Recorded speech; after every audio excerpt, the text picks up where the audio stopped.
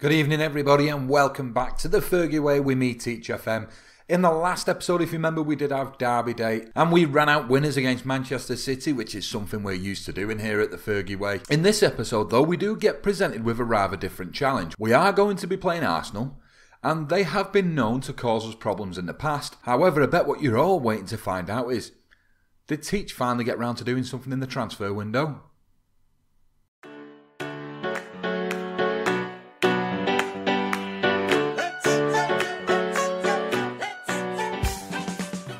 And rather than sit around and make you wait and go through all the other news stories first, there you have it. Yes, I did. Gianluigi Donnarumma is now a Manchester United player. Now, why, would you ask? Why? If you have David De Gea, do you buy Donnarumma? He cost 46 million quid. Loads of money. No. It really isn't loads of money. The more I play FM17, especially when you're a big club, the crazier the transfers get. At 46 million quid, he seemed like a steal. Real Sociedad came in for Sergio Romero, who was in the last year of his contract, which wasn't going to get renewed. It made me think, well, who would I replace him with? And I thought, well, I'll check out Donnarumma, and if I can buy him and get him on a backup contract, I'd be pretty interested in that. And look at that. Donnarumma, world class. Oh, well, no, that wouldn't be fair. World class wonder kid, but not a world class player just yet. But backup contract, happy days. I mean, he's been happy to come to the club. He's getting a fair wage, 85 grand a week, you know. But we're paying loads of money to all the players in the club, so it doesn't matter too much. But if I'm going to have an understudy to David De Gea, why not have a young guy who is going to be the goalkeeper to have in the future? Take a little look at his stats. You can pause the screen, freeze frame it, do whatever you want. I'm not going to go through everything, but bearing in mind I'm using the traffic light system on my attributes. Oh my lord. Gianluigi, you're a star. One thing that's worth a mention before we carry on any further, I didn't buy anyone else because, to be honest, it was just so damn hard. I didn't want to buy any substandard players. I even had a moment and thought, you know what? If Dybala's going to cost me like 200 million, everyone else is going to cost all this money. Why don't I look at some of the older guys? So I thought to myself, well, Ronaldo is 33 now. You know, he's still got it like. Bring him back home. See if he can do a job. Replace sort of Ibra with him. So I thought, went and viewed him. 4.7 million quid is worth. Thought, well, if I can get him for 30 mil, you know, it would be a great way. If we went on to win the Champions League with the experience of Ronaldo, it'd be a great way to tie the series off. And no, they wanted 95 million quid. So I tried in various areas. Only Donnarumma made any sense to buy. So the window's shut. We'll have to wait now till January. But I'm quite happy with where the squad's at, I've got to be honest. In other news then, since the last episode, Paul Pogba has been injured. It happened in training. He got a twisted ankle. He was out for 2 to 3 weeks. He's only got 3 to 8 days left now. However, that does indicate that he won't be featuring against the Gunners today. In the EFL Cup draw, we did get Hull. We are at Old Trafford. It's another chance for the youngsters to try and retain that trophy. See if they can see it through. But yeah, Hull, easy going tie, I would imagine, and with a little bit of luck, progression. And also, since the last episode, we have had the Champions League draw, and there we are, Group A, right at the top. Look at that. Legia Warsaw, nah, not bothered. Olympiacos, again, crap. Top of the table there, look, just above our name, Juventus. No problem, because I think we can beat them over 2 legs, but when you consider I've been chasing Dybala all bloody summer, he is going to punish me for that. I can see it now. Dybala's going to score against us probably in both the games. But yeah, that's the draw. I think it's a very good group. I think we stand a very, very good chance of progressing. We're going to give the Champions League our all this season. And the Juventus games are certainly going to be games to look forward to, and we'll definitely get live comms. And the Player of the Month awards came round, and unsurprisingly, young Memphis, I suppose at 24 is not that young anymore, but Memphis Depay, 2 starts, 5 goals, did pick up Player of the Month. Followed by the awesome news that once again we're doing the right job as a manager. Picking up Manager of the Month, Eric Cantona there has won it so many times now, haven't we? We've just bossed it. Brian McClare at Newcastle coming in second, which is interesting to see. So yeah, that was the Player of the Month awards. And one last thing I did want to mention before we get into today's live com. Look at that for a news story. Real Madrid are trailing Paul Pogba. And apparently, they're believed to be ready to table, wait for it, a breathtaking 65 million quid. You have got to be joking me. No chance Pogba's leaving, but if I had to sell him, bearing in mind we paid 100 million quid for him as good as, it's easily going to be 250 or 300 million. Anything less than that, he wouldn't go anywhere. But that being said, he ain't going anywhere anyway. In fact, he's out and out after he had a quiet first season. But into that second season, the guy has been gold. And he's been carrying on and on and on and on. Top quality player. My highest rated player to me personally in this save. No chance he's going to Madrid. Period. Another interesting one. Bayern Munich offered 42 million quid for Fosu Mensah. They got shown the door as well. And Juventus kept pushing me for Darmian. They got as high as 47 million quid. But bearing in mind the hardball they played with Dybala, at 47 million quid, I would have sold Darmian, to be honest. I mean, I say only a right back. I say that term very loosely. But for a right back, 47 million quid, I would have sold him all day long. But they had been dicking me over Dybala wanting 200 million, so there's no way I was going into business with him. Not a chance. So since the last episode, of course, we did go down to the bridge to play Chelsea. You can see here on the screen it ended 0-0, and I bet you're thinking, oh, what happened there? Wait till you see the team. So, look at that team. We did get Zlatan Ibrahimovic back. He had been injured, of course. This was his first game back. He could have 60 minutes. I gave him a little over. Didn't manage to do anything, but I did want to play him because Beasley said, oh, Zlatan's the weakest link, blah, blah, blah. And they always try and play the player who they reckon's the weakest link when that happens. But yeah, I mean, the starting lineup, we had Rashford, Gomez, Gribbin, Mensah, Sanchez, Borthwick, Jackson, Romagnoli, Twinzabi, Darmian and Donnarumma, who'd only been at the club about 12 hours at this point. And we went down to the bridge. To be honest, we should have won. Rashford had two clear-cut chances in the very, very late stages of the game that were like, you convinced it was like, that's a goal, that's a goal, that's a... Oh, God, what have you done? There were bad moments for the game. But when you consider we played a full-strength Chelsea down at Stamford Bridge with the exception of maybe a couple of players, our young guys, our second string, 0-0, I'm well happy with it. Well happy. So there we have it. It was just the one game. So today's live com, Arsenal, Old Trafford. Let's get over to match day. So as we enter match day, we can see the press are labelling it as a draw. It's saying, sorry, United and Arsenal fans can't separate the sides. However, the bookies, of course, we're at home. The bookies have got us favourites. Arsenal at 11-5. Our key man De Gea, their key man, unsurprisingly, Alexis Sanchez, who has just been... Let's take a quick look at Sanchez. 29 years old. Look at them stats. Still got it. In abundance, in absolute abundance. He's done so well for Arsenal over the last couple of years. I think Arsenal themselves playing a little bit better than real life. I mean, they've not been finishing fourth every season for a start. But the last sort of 3 seasons there, you can see he's had 31 appearances, 22 goals. He got less goals last season. So on that, we will go look at today's team sheets. So we'll start with the home team, which is, of course, us.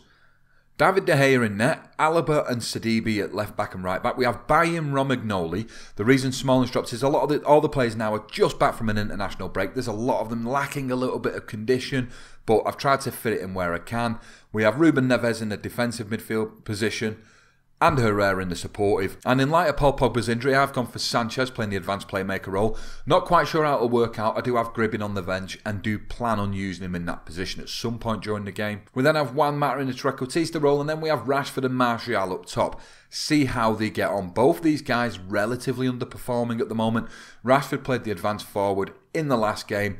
Scuppered a couple of chances. I'm hoping dropping him down to complete forward might get a little bit more from him, but time will tell. One thing I forgot to mention, you may have seen it, but Fosu Mensah did get sent off for a double booking in the Chelsea game. That's why he's missing today. And as we look at the Arsenal team for today, guys, Szczesny's in net, Monreal, Mustafi, Koscielny and Bella in at the back.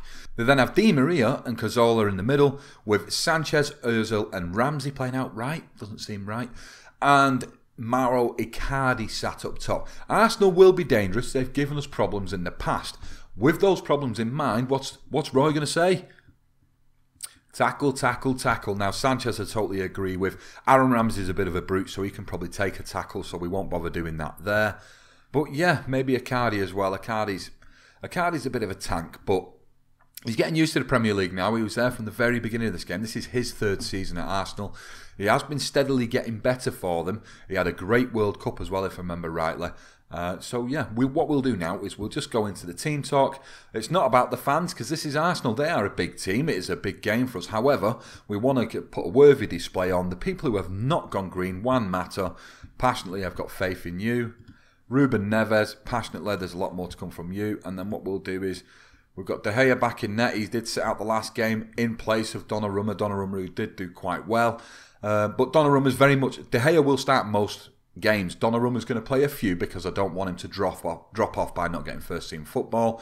But De Gea, still the main man. So we head into the game. And as I say, Arsenal are a team that's caused us problems in the past.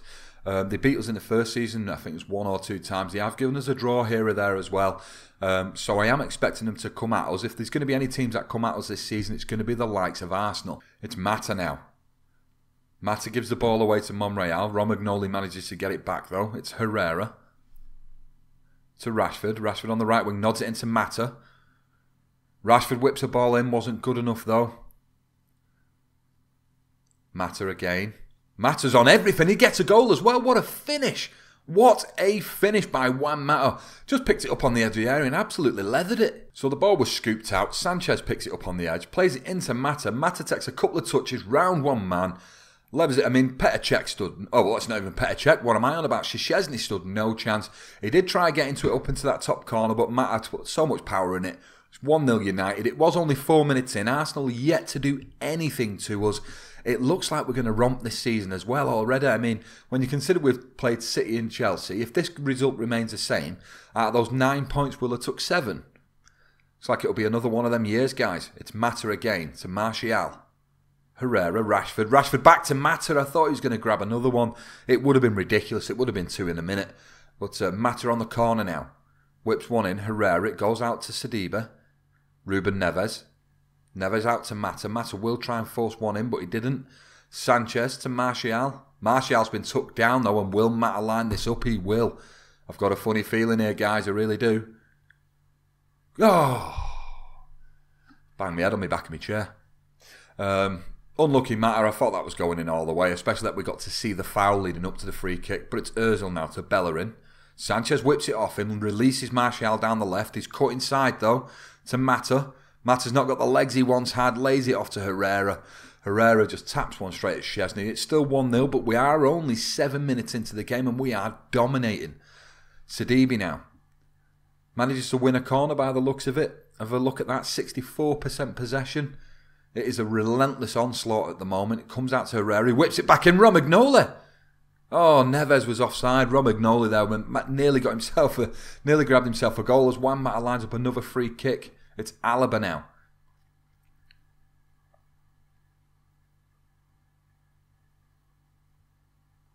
It's Mata again. So Sanchez cleared out, and it will be with Alexis. He doesn't manage to get it under control. He might have been able to get a little bit of a counter-attack on there, but uselessly gives the ball straight to Sidibe, and Arsenal get nothing. Sidibe now. So on the edge, it's Ruben Neves, wins it back. Alaba with a strike from distance. Great save by Szczesny, gets right down into the bottom corner, pushes it out. We will continue on with the corner though, and it goes only as far as Mustafi. He's walking it out, and they've not even got a chance. I mean, Arsenal have got everybody behind the ball. Cazorla, Ramsey. Back with Ramsey again. Sanchez digging at his heels. Don't get booked, son. Will be a free kick now, Ozil, from distance, and he's put it over the bar. Yep, Sanchez just sort of almost like a little terrier, just yapping at the ankles of the midfielders there. He needs to be careful. It's Cazorla with a free kick onto Mustafi, saved by De Gea. Gathers it up nicely. It's Sidibe now. Sidibe getting all the way down the right, beats 2 men. Cuts inside, plays it to Rashford. It's 2-0. Marcus Rashford, who's not had the greatest of times just lately. Missed a couple of sitters in the Chelsea game. Repays the faith a little bit in this game. As we can see, Sidibe into Mata. Mata with a quality first time ball. Releases Rashford. Rashford had all the space in the world to take the shot. Took it away. It's 2-0 United. Halfway through the first half. It's Neves. Sanchez. Back out to Sidibe on the right. He's got 3 men there to try and get past on that wing. Back to Sanchez. It's Herrera now. To Sanchez again. Neves. Mata. This is nice. It's Herrera. To Martial, and he's snatched at the shot there really on the edge of the area. We had a little bit more time. We had a lot of men around him. Took the shot on anyway. So we're in at half time. We are pretty pleased with them. We're going to calmly tell them as much. Very happy, and we want them to keep it going. If we just take a look down at the stats, if anyone's underperforming at the moment, you'd probably say it'd be Martial. We also have Neves, who's only playing a 6.8. We'll keep an eye on them going forward. But hopefully in the second half, Arsenal come at us with a little bit more. I mean, they've had 4 shots, so they've not done horrific. But I just expected a bit more of a game. Szczesny, out to Bellerin, to Ramsey, across to Alexis. Alexis trying to cut inside, gives it to Cardi, and Ozil takes a shot from distance. It was never really troubling De Gea too much. Alaba now to Sanchez. Sanchez will try and give it back to Alaba. He does. Sidibe. Don't know what he was doing there. He just seemed to nod it down from the edge of the area. Was never going to trouble Szczesny.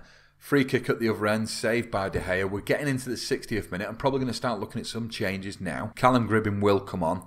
We're going to take off Martial. We'll bring on Memphis. Zlatan is knackered. He's trying to get his match fitness up, so I might give him the last 10 minutes in place of Rashford. But for now, that'll do us dandy. It's Mata to Sanchez. Martial to Rashford. Rashford, he had the chance. He didn't take it. Marcus Rashford, he has already got himself on the score sheet, but really should have added something there. Not good enough. Ozil with a corner. It's cleared out, but only as far as Ozil. Oh, Bailly's beat him to it. It's Memphis now. Counter-attack is on. It's Rashford. Arsenal players are catching up. He gives it out to Sidibe. It was a great ball. Sidibe across Herrera. It's blocked. I really felt we had our third goal coming there. Didn't quite make it. Alaba now to Gribbin. Gribbin to Herrera. 3-0. Game over. Arsenal are not getting back in this. I was getting a little bit concerned if Arsenal would have grabbed one. They could have really made a late push. Give us that tight 10 minutes at the end of the game. It's not coming, no. Gribbin just on the pitch. Across to Herrera. Goalkeeper was nowhere. Szczesny was too busy. Look, he's scratching his head. What's he playing at? So I'd say it's that time now to try and get Zlatan's fitness back up a little bit. Of course, he had a massive injury. So we've brought him on. Rashford being the man to come off. And with a little bit of luck, it's not about him scoring. It's just about him stretching his legs a bit. Trying to push on with his fitness levels. Because as an older guy, it will have hit him quite hard being out for 4 or 5 months. It's Mata. Mata whips one in. Romagnoli again. Dangerous in the air, especially in an attacking sense. Romagnoli, obviously the new signing, has played quite well. He did score earlier on in this game, if you remember, but unfortunately for him, Neves must have got jealous or something, got himself caught offside. But either way, it's Gribbin. We are looking like we're heading into what's probably the final highlight. Sidibe now to Gribbin. Callum Gribbin. As the ball took off him, it goes out for a throw-in, and I'm pretty confident now with just a minute left. I wouldn't imagine any fireworks going on in the last minute of the game. It's Icardi now. Cardi skins 1, 2. It's Gribbin, snatches it back off him, running back into the defence, doing a decent bit of work there, Gribbin. It's Herrera now, Mata. 25 seconds left. Granit Xhaka to Alexis. Alaba. Too good. Alaba has been a revelation as well. Alaba's like a little unsung, sat down at left back there, but he's done so well. So he should do for the money we paid. Obviously after Luke Shaw having his little tantrum. But nonetheless, he's done really well. So that's the game over. We are going to congratulate the team. Once again, we are getting very, very used to beating Arsenal.